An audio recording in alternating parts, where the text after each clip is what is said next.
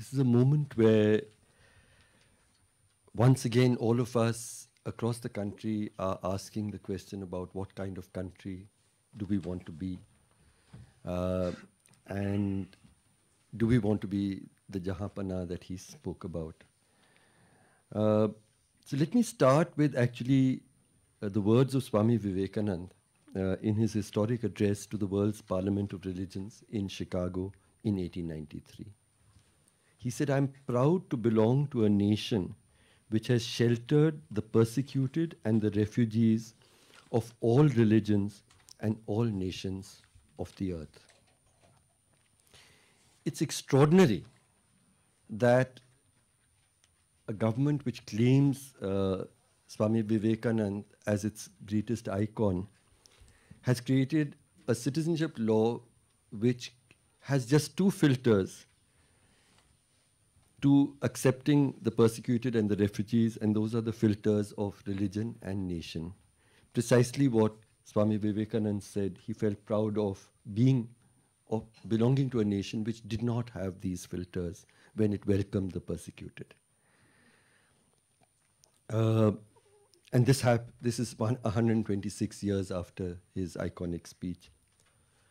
A great deal, including the President of India in his address to Parliament, claimed that Mahatma Gandhi had wanted us to have a legal framework which, for Hindus who are persecuted in Pakistan. Rajmohan Gandhi, who is his biographer and his grandson, wrote a piece saying this is a brazen lie.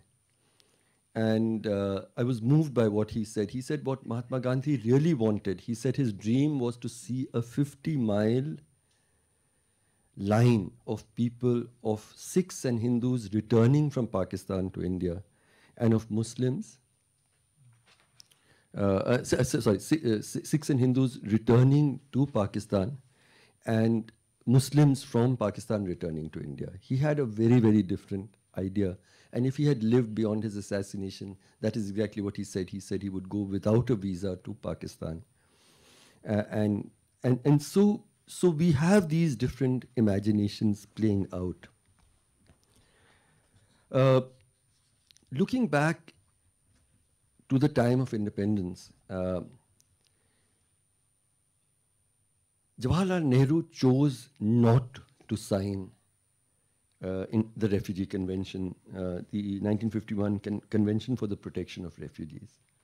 And that's something that I find extremely curious because Jawaharlal Nehru was an international statesperson respected for the moral stance he took. And yet he chose not to sign the Refugee Convention. The convention firstly defines refugees as persons fleeing persecution on grounds of race, religion, nationality, social group, or political opinion. Secondly, it gives refugees legal rights, the most important of which is the right of what is called non-refoulement, which prevents states from sending back refugees to persecution in their home countries. And it also accords refugees a range of secondary rights, such as the right to education, to work, to livelihoods, and so on. But India has long argued, and I think with good ground, at least when Jawaharlal Nehru was leading us, that we may not have signed the Refugee Convention, but in practice we are one of the leading refugee receiving countries of the world. Refugees in India include Sri Lankan Tamils, Tibetans from China, Chin minorities from Burma, the Hindus from Bangladesh and Pakistan. So it might legitimately be asked that if India has been hospitable to refugees, why do we need to sign the Refugee Convention?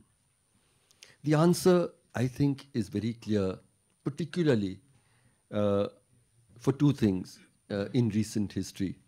One is our, to my mind, completely unconscionable decision to return 7 Rohingya men last winter to Myanmar.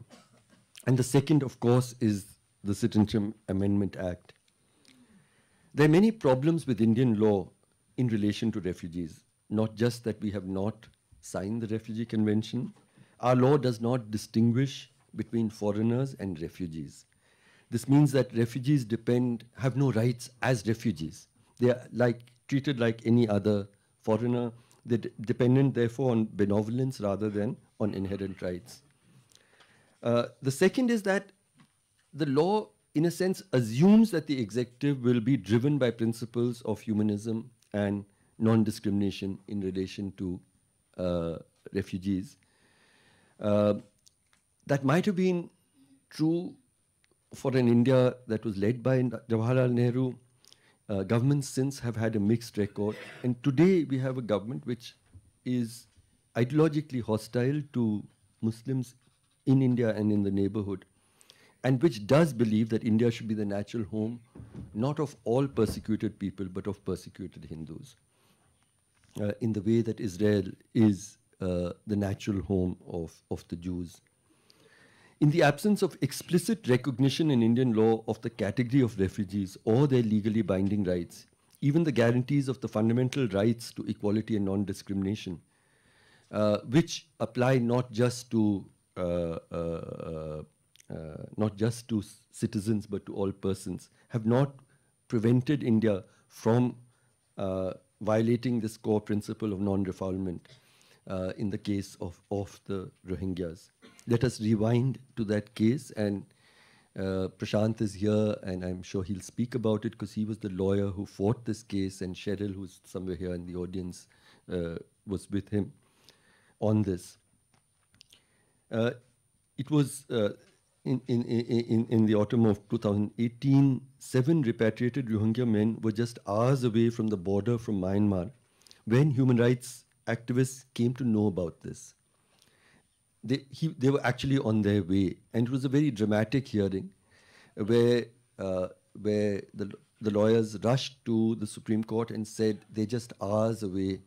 They're Rohingya men, they're going to be sent back to Myanmar, and to plead with the Supreme Court to stop them from being thrown mercilessly into a genocidal situation. The Supreme Court bench, which included Chief Justice Ranjan Gogoi, refused to stop their deportation. It based its ruling primarily on an affidavit that claimed that Myanmar had accepted the refugees as citizens and that the men had orally accepted being repatriated. The situation was that these men were in detention centers in Assam for many years. So even if, firstly, they had no legal counsel, there was no question of them having any legal counsel, whether they were informed about their rights. And secondly, if your choice is between being in detention centers for the rest of your life and maybe just taking a chance, many of us might have made the choice that those men made. But could it be seen as really a free choice and a reasonable choice that was presented to them? The media later report, and they crossed the borders. I remember Cheryl was weeping, actually crying when this happened, and she said they've crossed the borders. Yes. The media later reported that these men have been detained in Myanmar for illegal entry. They were not given. They were given, instead of citizenship rights, they were given national verification cards which are notorious because they do not recognize their religion or their ethnicity, and we do not know what happened to them after that. I believe that this is something that should sit on the conscience of every Indian. The fact that we sent back Rohingya men into a situation which we know to be genocidal. And if we had any doubts, on the 23rd of January this year, the International Court of Justice passed a ruling which in very equivocal terms said the Rohingya face genocidal intent in Myanmar. The case against Myanmar was brought to the International Court by a small South African Muslim nation called the Gambia.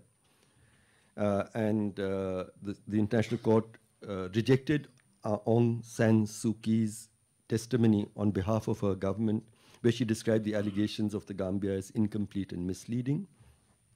The World Court warned the Myanmar military against any conspiracy to commit genocide and directed Myanmar authorities to take steps to protect its minority Rohingya population from genocide. For the Indian government and the Supreme Court, I believe this judgment should be a moment for both introspection and atonement. But this it will not be. The government has never referred to the Rohingya as refugees, but as illegal immigrants, security threats, and potential terror threats. They have not been included, as we know, as being eligible for citizenship under the 2019 amendment because of their religion and the country of their origin.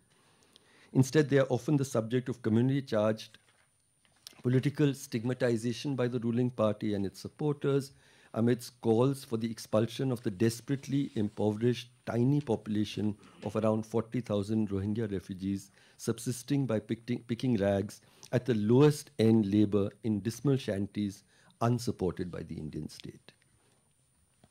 Our treatment of the Rohingyas and the discriminatory CAA must compel Indians committed to an India as a humane and inclusive country to fight not just for the abrogation of the CAA, NRIC, NPR trinity, but also for India to bring in a refugee law which conforms to international conventions.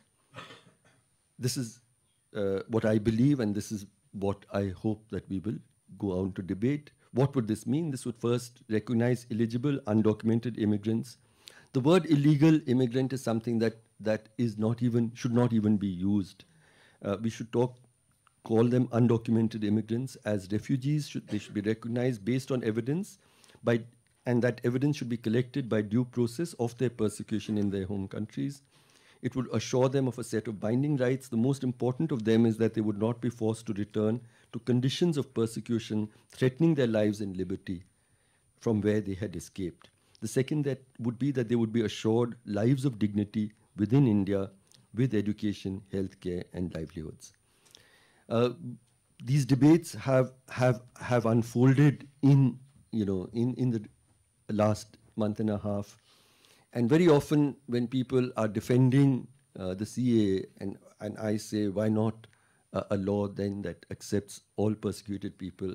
The answer is that India is not a dharamsala.